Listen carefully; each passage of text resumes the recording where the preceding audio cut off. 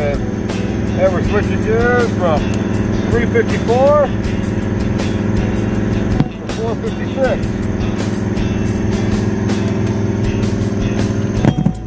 There's the pinion, and there's the big ass pinion for the 354. Twice the size of the 350 or the 456. See how she runs, how the low end is, how she crawls. She's nice. Let's put her in. Welded disc. With my booger welds, that's with a 110. The front looks a lot better. But 110 welder, scooped it on, and she held. I already ran it with the 354s, tried some stuff, did donut, peeled out, did a bunch of crap to see if it'd break it, and it didn't break it, so cool. Let's go check out that's off a 110 welder, so don't use a 110.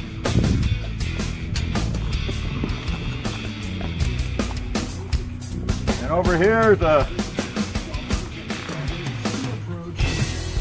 that was done by a 110 wired bed. No bueno, no good. This one, that's done by a 220 arc welder. Better penetration, better welds, should not break.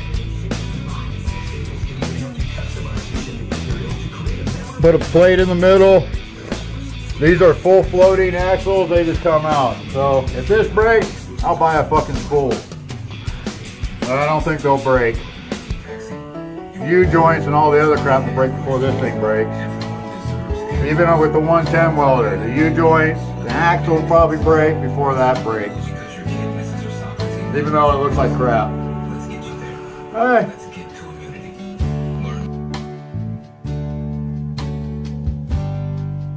What do you want me to say?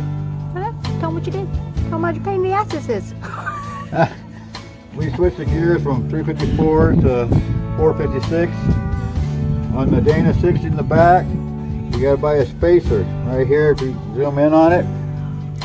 Right there, that's a spacer. And that's the gear. You can see the edge right there. That's not part of this. So you buy the spacer, and you can use this carrier. And then what we can do is get the backlash. Try to get about 6 thousandths. We marked it with paint to see where it was rubbing, and we're good.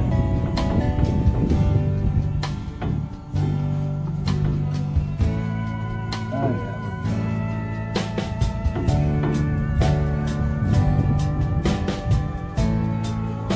And that's done. We also, when you put it in, you gotta pop these bearings off.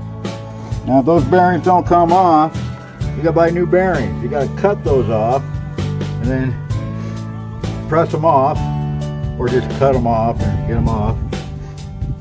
And put new bearings, because the shims that they got in there are gonna hold this gear too far back and you have way too much backlash. This is what you want right here. Look at that. About 6 thousandths. And then you put the shims in and get it right. We got lucky here. These bearings came off pretty easy, so we were able to use them, and we just pulled a thicker shim from this side, put it on this side, put her back in, and we're golden. So we're good. We got lucky with those bearings. Now the front, I had to buy all new bearings and shim, because those fucking bearings ain't coming off for nothing. And in the front on the Dana 44, they don't make a ring gear shim to use the original carrier if you have 370 or 392s and down, or 373s and down gears. So I had 354s and I put 456s. On the front, the Dana 44 has a carrier brake at 392. It's 392 or 373 down and 392 and up. So I had to buy a whole new carrier for it. And then the gear worked. I just gotta figure out my shims. Because on that one, once you press those bearings on the carrier, they ain't fucking coming off. And you ain't gonna get them off. You'd have to cut them off. So I'll do a video about that where you use the axle, get in there, get my backlash right, line my bearings up with the races and everything, and then put shims, just kind of wedge them in there, get a ballpark idea. Hopefully it's close enough, and then press it on, put it in. And it should be good. Hopefully. But it should be good.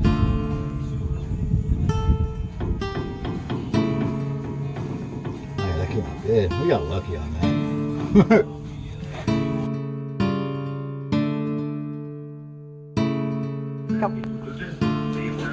Cut in the two main brackets for the transmission skid plate. This all works badass. I've cut hundreds. I've made a whole trailer like this one saw blade. Cut in metal. All the way up to 1/4 inch by 3 inch.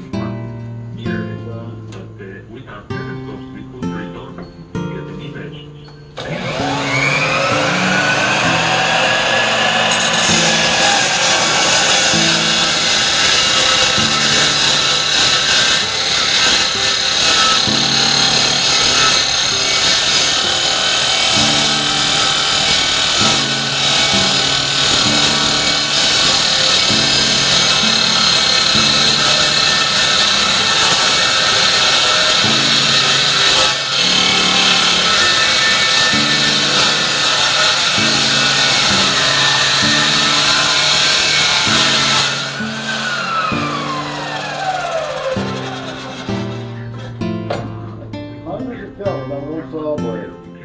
That's what butter fill.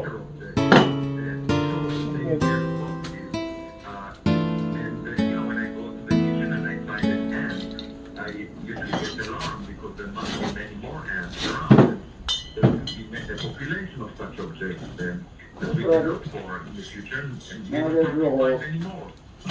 Dr. Avilov is with us. His book is called Extraterrestrial, the First Sign of Intelligent Life Beyond Earth. We'll take a break and come back. And when we come back, I really want to get into disclosure. And if you think this is something that's coming.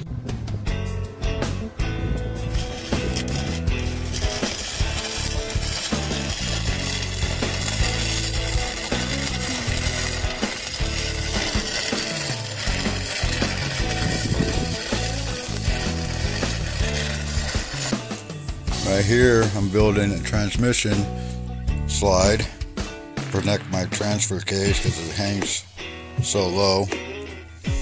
Hopefully it works out and doesn't break my transfer case.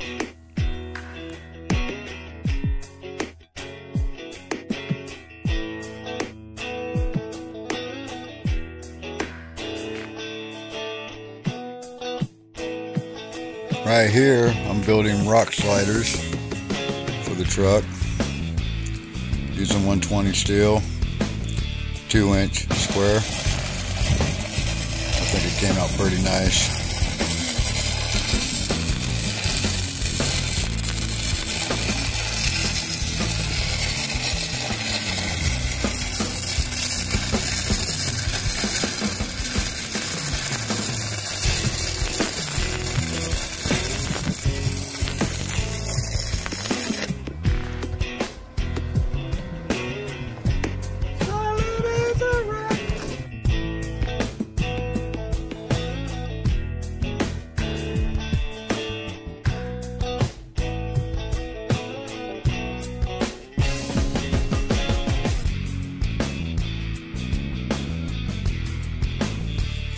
Here we installed the rock lights. It was an easy installation, one underneath each wheel well and one underneath each side of the cab and two on the back. It came out nice.